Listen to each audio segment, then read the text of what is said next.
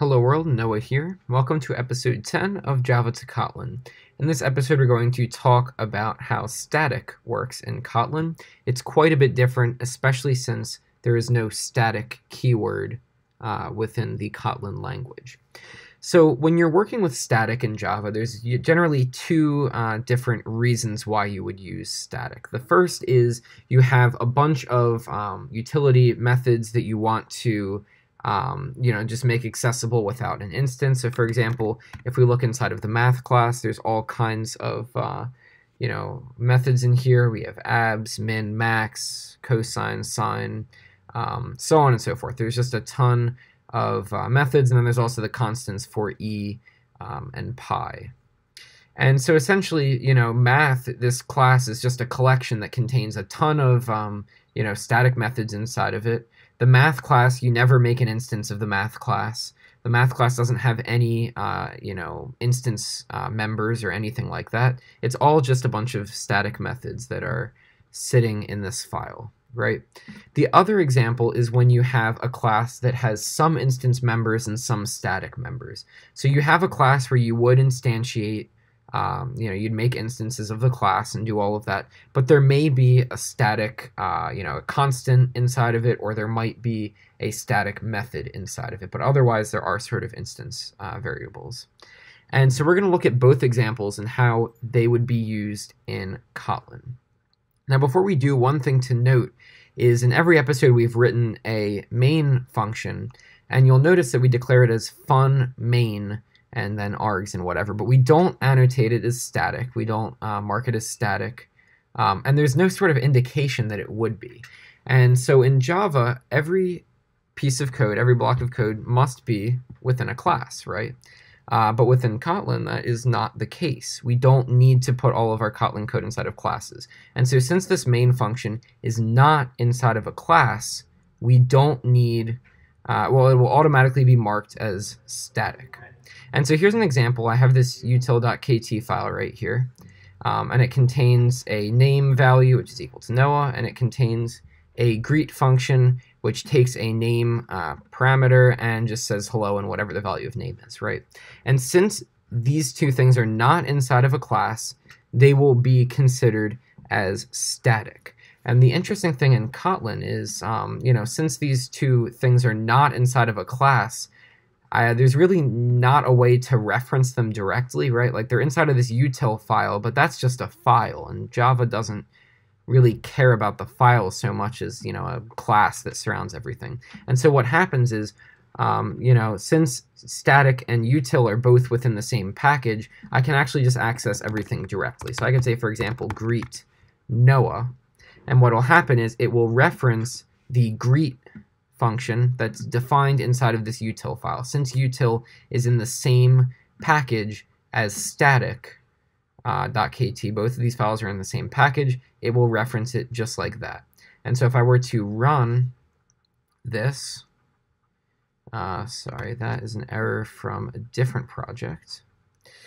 But if I were to run this, then it would say hello Noah, right? And the other thing is I declared this name variable right there, so I can say greet and name, and you'll notice that it does have a reference, and it's referencing the name that's defined in the file util.kt, so it's referencing this one right here. So if I run this, it's going to say same output, hello Noah, but it's referencing the greet function that's defined in util.kt, and it's also referencing the name value that I defined in util.kt. But there's no way to directly access these. I can't, for example, say util.greet, because even though util is the name of the file, there's no construct named util. And so this is good. This will get you somewhere for simple utility functions that you want to make accessible to other files within the same package. But the problem is that you start to get a little more involved. Maybe you want to mix static and non-static members, or maybe you have something like the math class where you want to make a collection of static members accessible outside of just the package that you're in. So basically, to summarize so far, if you're not inside of a class, everything you write is static, and it can automatically be referenced by other code from other files within the same package, and that's what we see here. But we're going to look at a different example that's a bit more interesting. Here's a bank account class that I took the time to write, and it's very simple. It's class bank account. It takes balance, which is a double, and I made it a var, so it will save that as an instance variable, and of course it can be changed. And I wrote two methods, withdraw and deposit, and they both make sure, so when you withdraw an amount, it makes sure if you're trying to take out more than you have, it'll tell you don't have enough money. If you're trying to withdraw a negative amount of money, it will not work. Otherwise, it'll subtract. And for deposit, it'll make sure that if amount is less than 0, then it would say you are attempting to deposit a negative amount of money.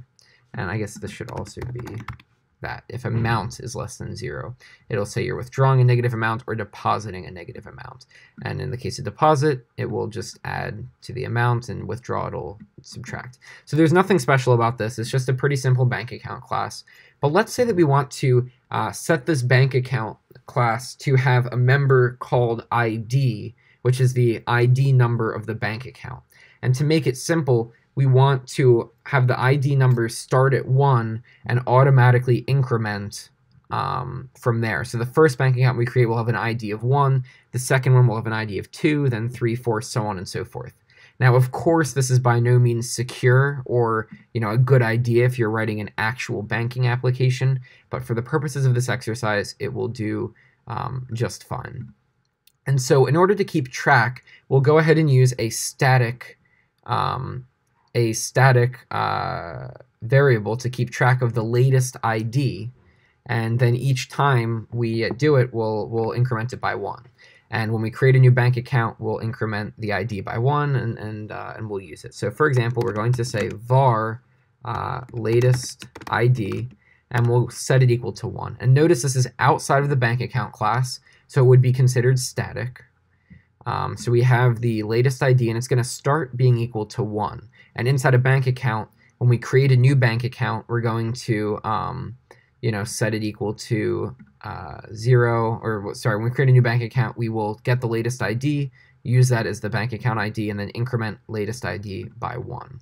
And then let's say that we want to write, we want to make this private so that we don't have the ability to set it. We want to be able to set it within this file, but we don't want to be able to set it outside of the file. And then we can write a function called get latest ID, for example, and we'll just return latest ID, and that'll be an int. And we're going to change this in a little bit, but this is just a simple example. We have this latest ID static variable, and then we have the ability to get the latest ID if you want to know what the latest ID, which could also tell you how many bank accounts there are. So then we'll go ahead and we'll have the default constructor require, we will have the open constructor like that, and we're going to have it require val ID :int, right? So we are requiring them to make an ID parameter. We'll also create a constructor that only requires the balance, and that is going to call this with balance, and we'll say -1. And just like that. So essentially what's happening is the constructor here says that it needs to have a balance and an ID. Right, but we probably generally don't want the user to set the ID. So if the user has an ID that they want to use, we can let them use it. But we can also create a constructor that just takes the balance, and it's going to set the ID to be -1. And then what we'll do is inside of this init block, we'll say if ID is equal to -1, then that means that we need to set the ID ourselves. That means the user didn't provide us with an ID, so we need to go ahead and set it. And so what we'll say is we will say ID is equal to latest ID, and then latest ID plus equals 1. And we need to make that a var so that that will work. Again, this is just a hypothetical example. but it does demonstrate the idea sort of. So if the ID is -1, then we need to set it, and so we set it equal to latest ID, and then we add 1, so latest ID will increment by 1. And so let's just quickly show that this works. So I'm going to create A is going to be a bank account, and the initial balance is going to be $1,000. It needs to be a double, 1,000.0. We're going to create B, which is going to be a bank account with $500, and we're going to create C, which is going to be another bank account with $250, like that. And then what we can do really quick is we'll print out a.id.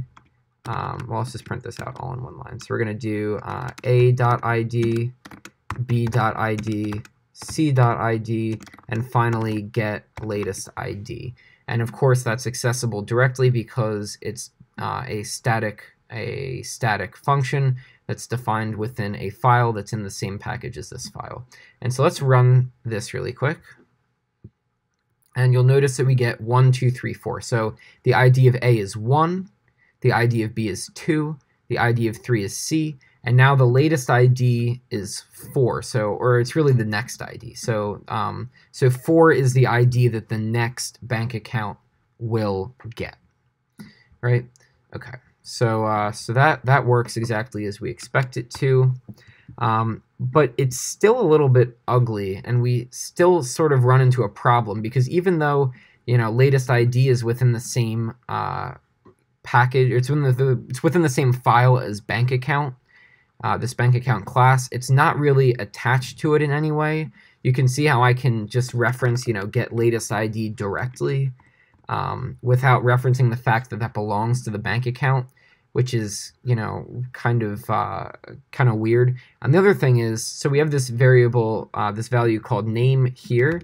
If I tried to do something like val name equals, you know, I don't know, whatever, it's going to give me an error, and it's going to say, I have this value called name here, and I also have this value called name here. There's no sort of scoping, right? So since both of these have a value called name defined in them, I can't define it twice. And so in general, we don't want that to happen. It would be kind of weird if, you know, Kotlin had a constant pi that was defined and you could never define another one and it would be automatically defined everywhere. It makes a lot more sense to say math.pi, to say, you know, we're dealing with math-related stuff and we want to get the pi constant that belongs within that math class, right? And so what we can do is we can actually sort of associate the latest ID with this bank account class while still maintaining its static properties. And so since the static keyword doesn't exist, we actually add a field to bank account, what's called a companion object. And you'll notice that it fills in, when I start typing, it fills in companion object as an idea, as a completion. And so essentially within here, I can put anything I want, and it will become, it will be treated as if it's static. So I'm going to take all of this stuff out, and I'm going to put it in here. And you'll notice that latest ID still has a reference. It's defined still, and it's referenced right there. So it's still defined. It still exists within that, and so all of that is great. But you'll notice really quick that we get an error. So it says, you know, because we have this var called latest ID, Kotlin is going to automatically generate a getter for that, but I also generated a getter myself. So what I want to do is I want to get rid of that, and instead I want to make it a var, but I want to mark it as a private set, like that. So this is a var called latest ID, and it has a private set, which means that it can only be set within the bank account class, but it can be, you know, you can get it wherever else you want to get it from. So that's basically how we convert it. And latest ID is still considered static because it's within the companion object, but it's now associated with the bank account class.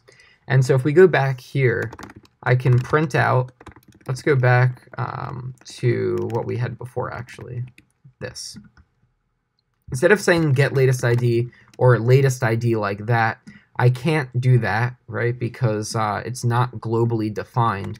I could actually import it from the bank account companion, or better yet, I could say bank account dot latest ID. So this is what we're used to in Java, saying class name dot static member. So bank account dot latest ID is exactly what I'm doing here, and that's going to reference the latest ID within the companion object.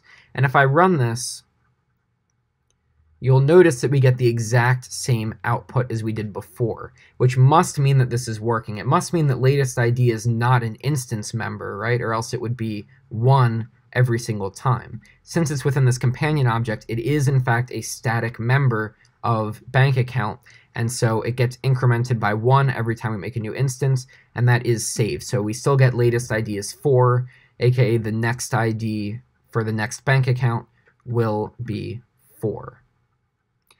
And one last thing that I want to mention, any sort of functions that you put within here will be static. So, if I make a function called x and I say bankaccount.x, I can call it just like that. That makes a lot of sense. And then one last thing is that if I want to, have an interest rate, and the interest rate will be, we'll say, well, not 100, 0.06. So that'll be the interest rate. What you can actually do, if you want to declare it as a constant, is you can use the const keyword. And as long as it is an integer value, as long as it's a primitive type or a string, primitive type according to Java, or a string, then you can define it as const, and that will actually make it a compile time constant. So you'll be able to get sort of the speed ups associated with that. So not just a val in the sense that you can't set the value anymore, but it's also a constant. It's a compile time constant, and so you can get some speed ups there. But of course, it's still accessible, bank account.interest rate. It's still accessible just like you would expect it to be. So that's all for this video. We took a look at basically package level static functions and members, which can be referenced anywhere within the package automatically, and also the companion object, which lets you include static members inside of classes and to associate those static members with the class in question, and also a very quick look at compile time constants. There's really not anything else to say, but within the companion object, of course, compile time constants can be declared, and they'll of course be static just like you expect. So as always, subscribe if you want to see more, comment with what you want to learn, and if you like this video, click the like button. See you guys soon with some more coding, and bye for now.